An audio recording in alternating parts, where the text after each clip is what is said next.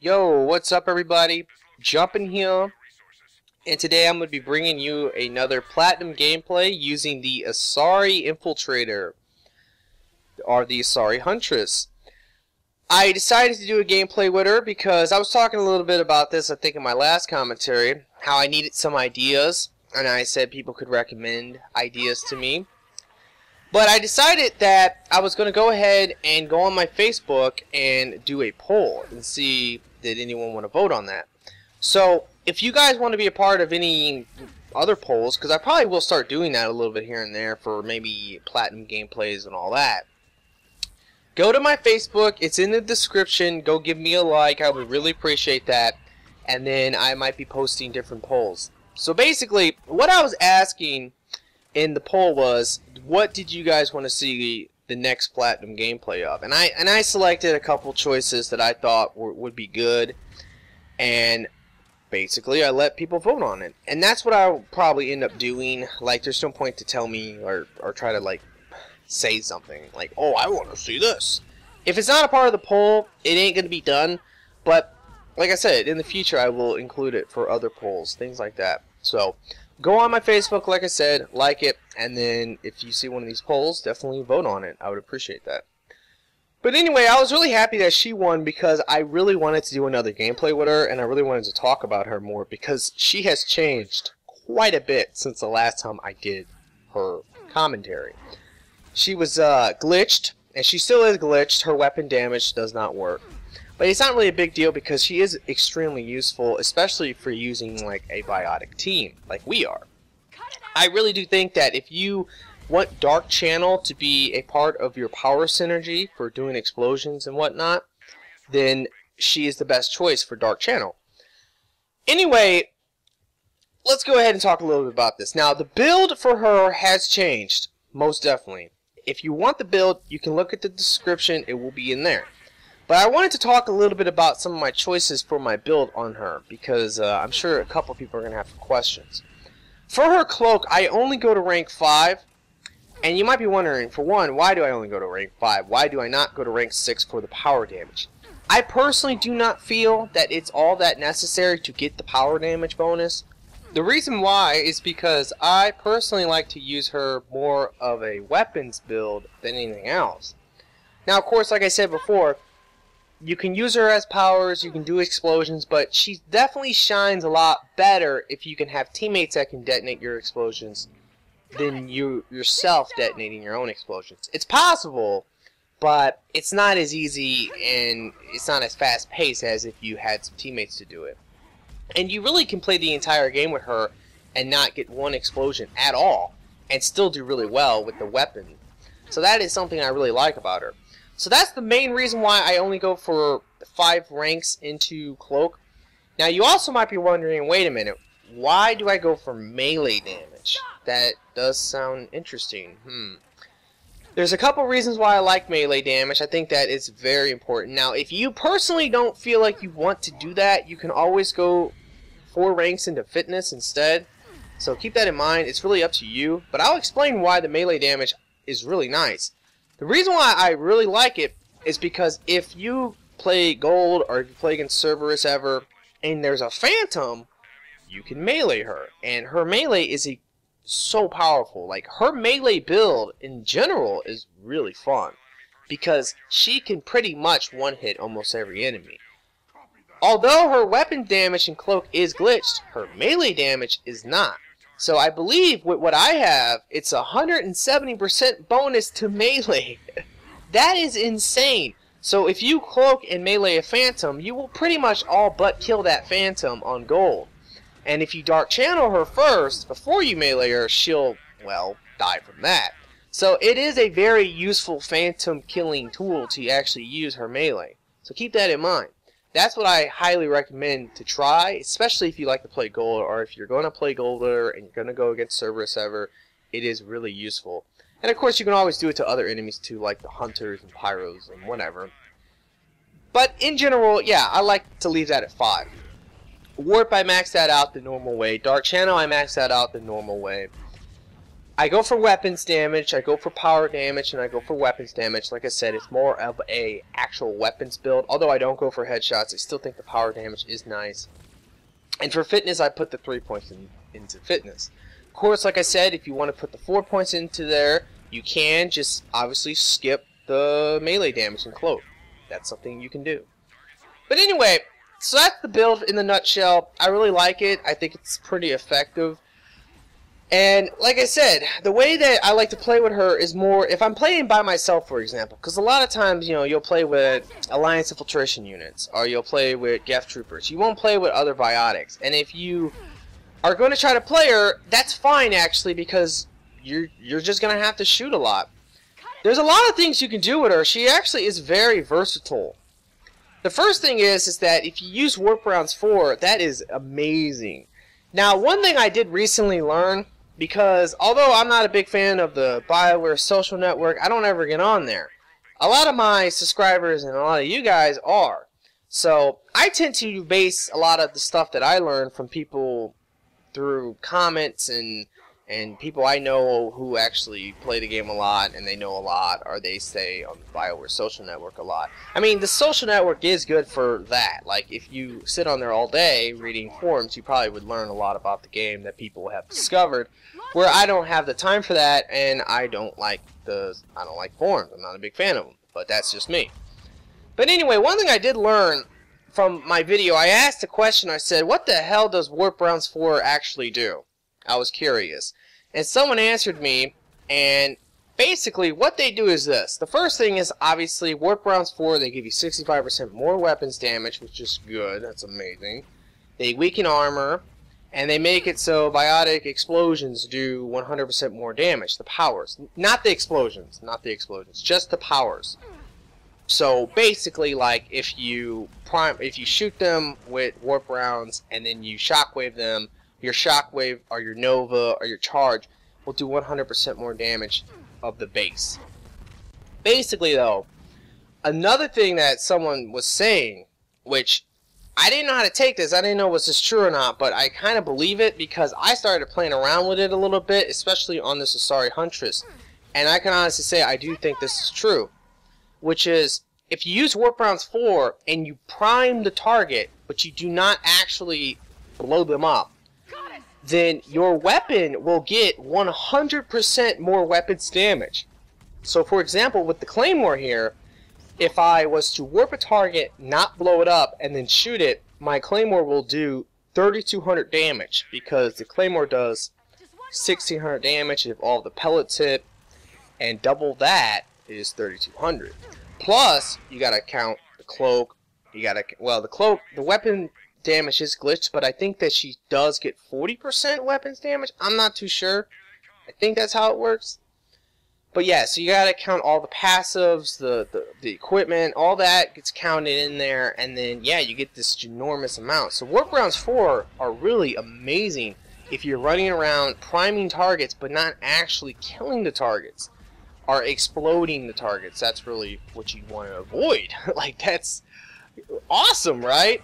So, like, that's what I do with her a lot, is I use Warp Rounds 4 to do that. So, if I'm playing by myself, I don't have anybody to back me up and detonate explosions for me, I'll just Dark Channel and warp things, and I'll shoot them. And it works extremely well, especially with a gun like the Claymore. And obviously, you can use any gun you want. I really like the Claymore on her. I think it's really good. Because there's another trick you can do. Besides the Warp Rounds 4 trick I just told you about, you can also do an incendiary ammo glitch. Which, what that is if you are using, I think it actually works like this. I don't think it's just the ammo. I think it's anything that does damage over time. If you debuff the target first with something like Warp, which debuffs them 15%, Snap Freeze, Proxy Mine, I believe it works for things like Proxy Mine as well. As long as it's a debuff that is based on a number, if you debuff that target and then you apply the incendiary ammo effect, it goes crazy. I mean, I believe it's with all damage over time, but I know for a fact with incendiary ammo you can definitely see a difference. Incendiary ammo 4 is supposed to do 50 points of fire damage over 3 seconds. I believe it's 50 points of fire damage per second for 3 seconds. So it's like 150 damage, which really isn't nothing. That is not that much damage at all. But if you debuff that target first with like warp, you're talking, it goes crazy. I can't even explain how much it is, but it goes really crazy, and they start to take a lot more damage. Like a brute, for example, will lose like 3 bars of armor just from the ammo, which is really crazy because brutes have like 17,000 or 16,000 armor on platinum, and I'm talking about platinum here. Like I can take down 3 bars of armor from a brute just from doing that trick. So it is very nice. So that's something else you can do. That's the reason why I'm actually using incendiary ammo in this gameplay. Besides the fact that you can always get the fire explosions as well, which is a very good combination with doing something like biotic explosions. I actually really do love doing that, because if you shoot them and then they're set up for a fire, let's say you warp and then you shoot, they're probably going to be set up for the fire explosion. So if someone, let's say, shockwaves, then they'll blow up the fire explosion for you. But then if they shockwave again, or if someone else hits with another power that can detonate, you'll get the biotic explosion. So you'll get 2 explosions pretty quickly, and it's really, really good. And on top of that, you can do a lot of damage. I'm talking about thousands and thousands of points of damage potentially with your ammo. So that is another trick to know. So that's something else you can do with her that's really effective. Just use the Claymore. I think the Claymore is one of the best weapons for applying the fire ammo effect. So just use the Claymore and you just hit them with you hit them with warp, you shoot them, and you get this effect, and it's really, really amazing. Anyway, though, yeah, she's really good. Now, one thing I should say, this is a flawless gameplay, meaning that I do not die. And I can't remember a game where I didn't die in Platinum. Maybe as a Krogan. I played a couple games, actually, as a Krogan Vanguard, I think, and I haven't died. And, of course, if you play Juggernaut, that does not count. Like, you can't count a game of, like, Platinum playing a Juggernaut and not dying. I'll laugh at that. But, anyway... yeah, so I don't die in this game, and I was actually really happy about that, because I was playing a little bit with her, trying to get a good gameplay. I wanted to get a gameplay where I didn't die, and this was the gameplay I got that I didn't actually die in. So it's really good. Now, Reactor, I've done this map for Platinum before, as of recently with, I believe it was the Korean male engineer, showing him off. And I really like Reactor, and I know a lot of people really don't like this map. I don't know why. Like, it's a pretty good map. If you are playing with some friends, this is one of the, in my opinion at least, this is one of the easiest maps in the game to actually stay together on. Because you can easily just run through the reactor, get to one side of the map, fight a little bit, move to the other side of the map, and just continue to follow each other and work as a team. I mean, that's basically what we're doing here, is that we're just trying to work as a team, do some explosions, and have a lot of fun. I mean, that's all you have to do to really be successful. At the end of the day, like, you don't have to be in a box to play Platinum. You really don't. If you know some people and you just stay together and you come up with some type of synergy, if it's tech, if it's biotic, it doesn't really matter. You can make Platinum really easy that way. So try to keep that in mind. Like, I don't see enough people actually do that. I would imagine that it's super easy, because I always find it really easy. If you stay with your team, you can die like 10 times. Like, each person can die like 10 times. And you probably won't have all that much trouble, because if you're together, then the second that someone goes down, immediately pick them up. And you should be okay, as long as there's not like a Banshee or a Phantom standing there getting ready to stab somebody. I think you'll be alright. So, I mean, I don't know. That's how I feel about playing Platinum, is that it was always a lot easier to play Platinum if you just stay as a squad. And playing maps that allow you to do that makes that a lot easier, like Glacier and Reactor. Bigger maps like Dagger, obviously, that map could be a little bit more challenging to stay together, although it is possible. In fact, I think Dagger is actually one of the better maps for staying together. I don't know. So that's just something, that's a general tip there if you know some people to play with. Try staying together, because if you have a hard time on Platinum, if you stay with your teammates, you should be fine. Anyway, yeah, so I've been enjoying doing these Platinum gameplays, but I have to be honest with you guys, I've been like thinking about what I want to do for my YouTube channel as of recent. Now, I'm going to continue my Let's Play, the Mass Effect Trilogy and all that. And along the way, I'll definitely be doing some Mass Effect 3. But I was thinking, I really kind of want to start playing Borderlands again. I never actually finished Borderlands. I played it for the playthrough. I beat playthrough 1. I never even beat playthrough 2. That was the thing. I never played any of the DLCs. And it wasn't because I got bored of the game or I didn't like the game. It was more or less because I had other things to do. Like, I wanted to start playing Mass Effect again, or I was doing another game. I can't really remember. So that's basically what happened.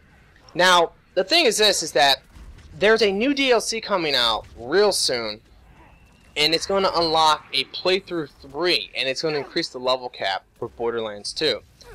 So I've decided that I think I want to do that. I think I want to actually start playing Borderlands 2 again and do that DLC. I have like 400 Microsoft points, which is perfect because that's how much this DLC actually costs. It costs $5 just to increase the level cap and add in a new difficulty with a playthrough 3. I think that's what I'm going to do. So, you know, the Mass Effect 3 multiplayer gameplays might slow down a little bit. But, like I said, I'll still do them along the way because I will be hopping on Mass Effect quite a bit just to do the Let's Play. So as I'm doing that, I'll also be maybe getting on multiplayer here and there.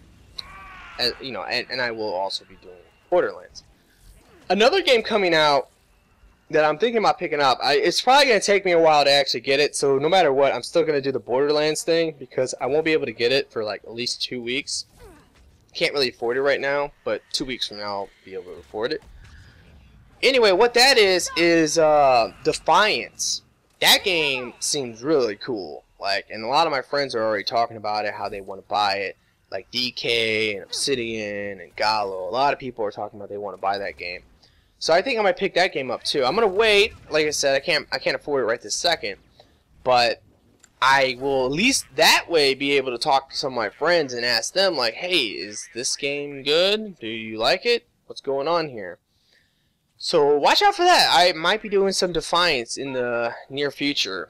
I know that that game is like a third-person shooter that has some actual third-person shooting mechanics in the game, but it's like a MMO or some crap like that. It sounds really crazy. So I'm really excited about that, and it's going to have like these PvPs, like 50-man PvPs. Maybe that's for the PC, I would imagine. On Xbox or on console they wouldn't be able to pull that off, but yeah, we'll have to see.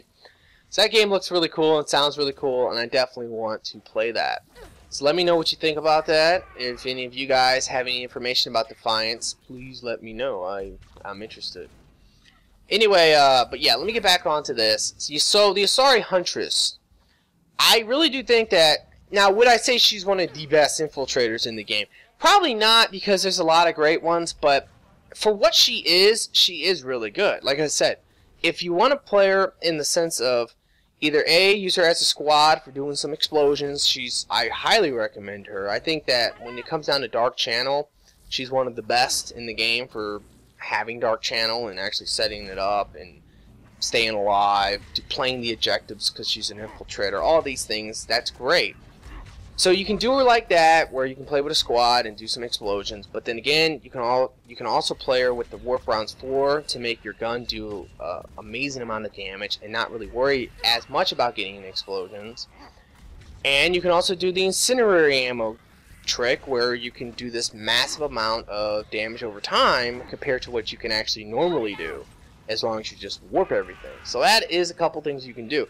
Now, one thing I should bring up is how to actually do her explosions by yourself, because it is possible. It's a little bit more complicated, but it is definitely possible. What I like to do with her, if I'm going to go for an explosion, this is what I'll do. I'll see a group of enemies, and I'll Dark Channel that group of enemies. Then I'll shoot and kill, let's say, the cannibal that I affected with Dark Channel. When he dies, that Dark Channel is going to jump to a nearby target. Now, I don't know the radius of that.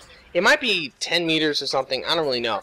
But I know it has some type of radius. Because, like, if you Dark Channel a group of enemies and then you kill all of them, the Dark Channel is not going to leap across the map to affect something else on the other side of the map. It ain't going to work like that. You're going to have to reapply it.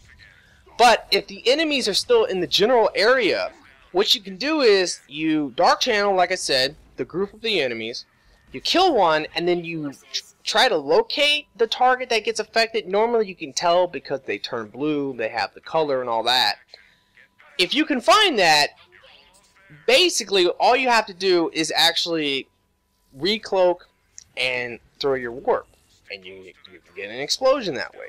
So yeah, that's not the easiest explosion ever, because the only other option you have, honestly, is to do like a dark channel, and then you sit back and you wait, and you wait, and you wait, and then you blow them up. Nah, that's not really the way that she's really intended to be played. It's more or less, if you want to play her fast pace and have a lot of fun, it's all about cloak, dark channel, shoot, give it a second, cloak again, warp that target, blow them all up.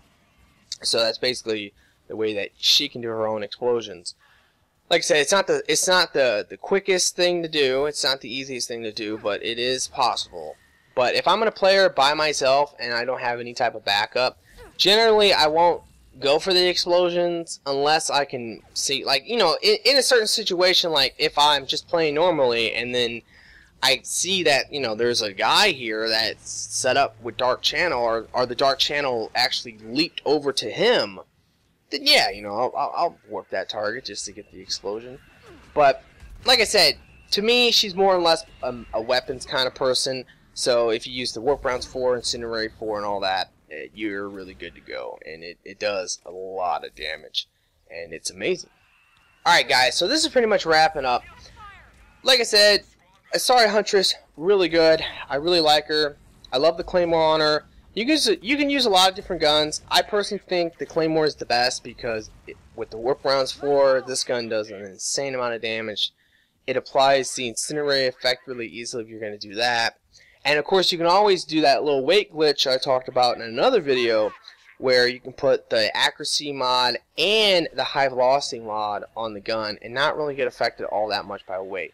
And she's an infiltrator, so no matter how much weight you actually have on her, as long as you're cloaking and using your power immediately, or if you're cloaking and shooting immediately, then you're good to go. I did not mean to press that button right away. That was a big time mistake.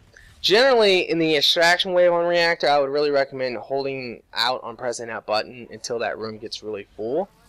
Not because you want to kill everything, but the reason why you want to wait out is because generally what will happen is that they'll get stuck in there for, I don't know, 5 seconds, something like that, and they won't be able to progress to you anymore. And that's the part I really like, because it is important. The extraction wave for Platinum, especially for this map, is more or less just survival. Like, that's the way you have to think of it. You don't want to die, you don't want to not get full extraction. You just got to play it smart, and this is one of the easiest maps I personally think to actually stay alive for this extraction wave. You just simply camp on this side of the map, you wait till about 40 seconds, that's pretty much when I normally like to go, and you'll see us moving now, we're all moving at 40 seconds. I'm turning around and warping and dark channeling still, but you know, we're still moving. So then, you just simply run your ass to the LZ. Once you get there, maybe fight just a little bit, because you're probably going to have like 15 seconds left or 20 seconds left. Fight a little bit, try to keep them out your LZ, and then back up in the last 5 seconds, and you should be good to go. And full extraction is not, you know, not that hard that way. But anyway, guys, I really hope you have enjoyed this. Be sure to go check out my Facebook and give me a like if you ever want to take part in any new polls. Also, make sure to like this video and favorite it for me. I would really appreciate that. And you guys have a nice day.